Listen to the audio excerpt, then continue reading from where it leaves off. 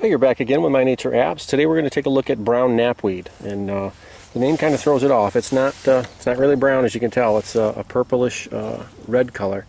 Brown knapweed gets its name, we might as well tell you right off the bat, from the bract underneath the flower head. If you look at the bract, it's brown. If you can see it in there, it resembles a pineapple to me, and that's how I remember it, brownish pineapple-like. Now there's also a black knapweed, and that bract on the black knapweed would obviously be black, but this one is brown. That's how this flower gets its name.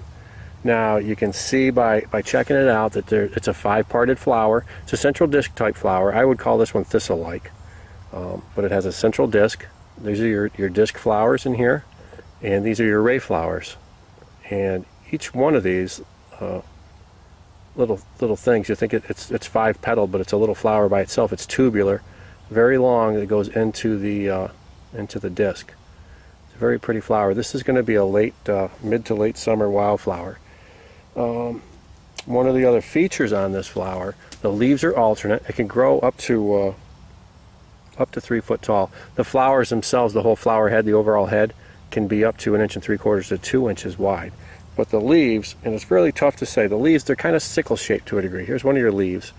This one not so much, but they twist. They don't lay flat like a typical leaf. They're a little bit twisted, a little bit wavy, and a little bit sickle shaped. There's variations on the leaf shapes, but some of the leaves are going to have a small tooth on them.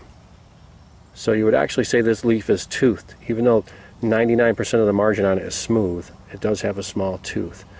Some get as big as to be a lobe, and the leaves themselves are elliptic to oblanceolate in shape. And those can be up to 4 inches long.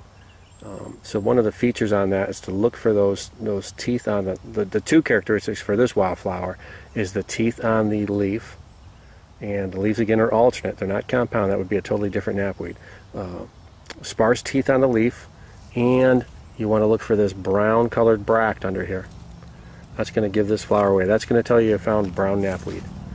Thanks for joining us. Find us on the web, mynatureapps.com. Have a great day in the woods.